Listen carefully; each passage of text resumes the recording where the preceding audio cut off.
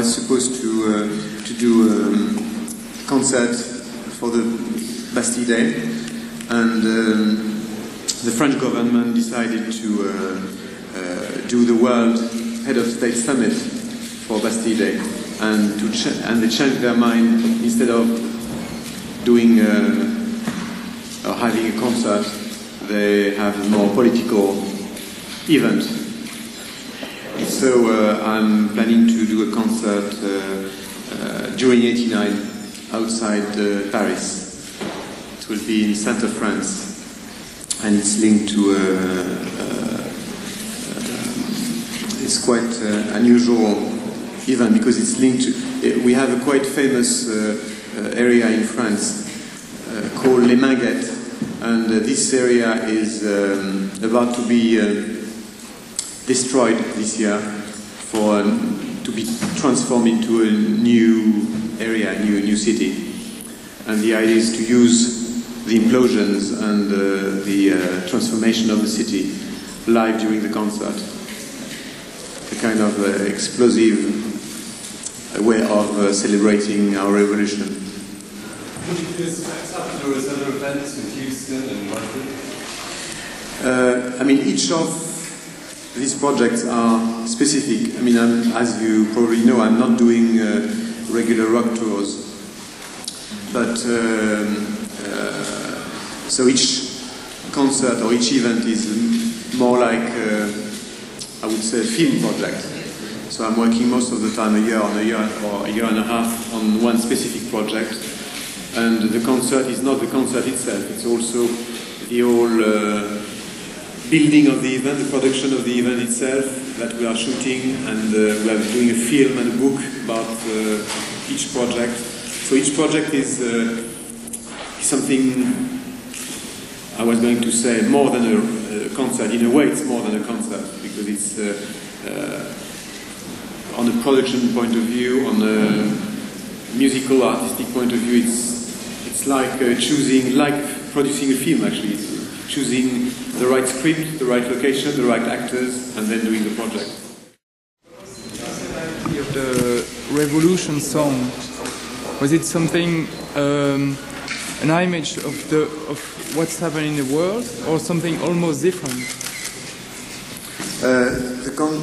The concept behind the LP Revolutions was linked, not only linked to the celebration of the French Revolution. It's the reason of the S at the end of the word, actually.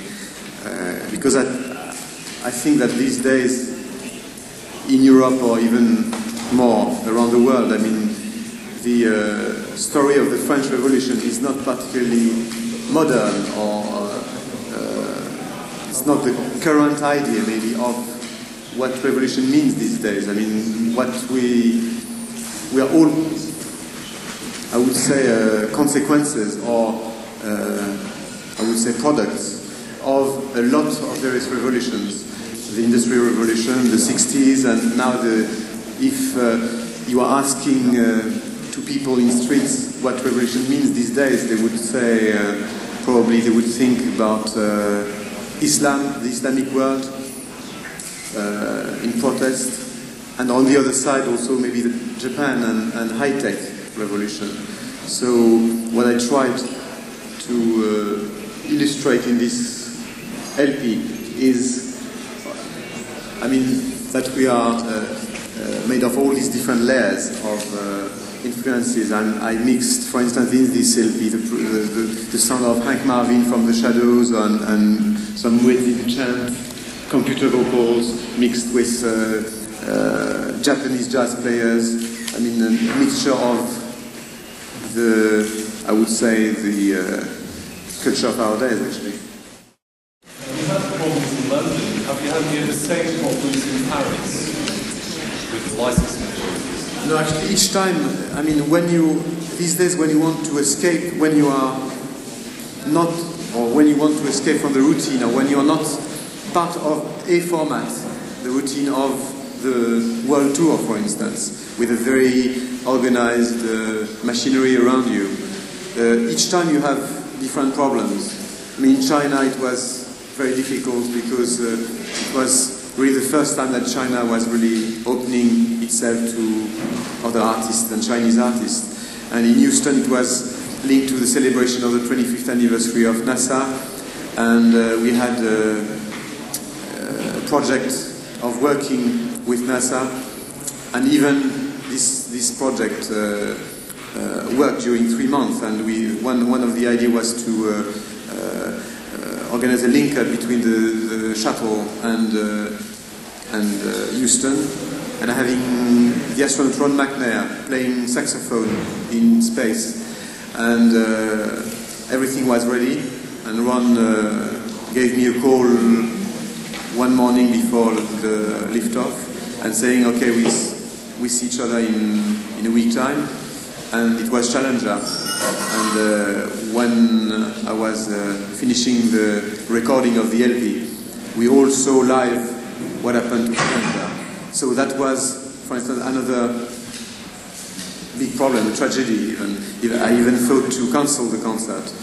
And the astronauts then called and said, no, you have to, don't give up, because you have to do it also for ourselves. For the next project, I really would like to involve even lots more the architecture and the environment of the location, even more than in Houston or in the Docklands. I've always been very interested by linking music or concert into a kind of virgin area, and trying to get other dimensions on the visual point of view that the architecture or the environment can give you, or give me. What makes you want to do these enormous concerts? What's your motivation? Actually, when you are not a singing artist, you have to visualize your music in a different way, what is not necessarily a handicap, but an advantage, I think, because so many people are in this business, I would say, really into one format, the format of rock songs. What means that you have to follow a certain kind of way. When you are not entirely part of that, you can do a lot of other things. I think instrumental music or non-singing music is... I'm always astonished that so few artists are following this way, because I think it's a way that you can I mean, it's still, you have still so many things to explore in this way, because then you can link this to video, to films, to a lot of other visual techniques or other visual medium in a way, more in total different way than being linked by the lyrics.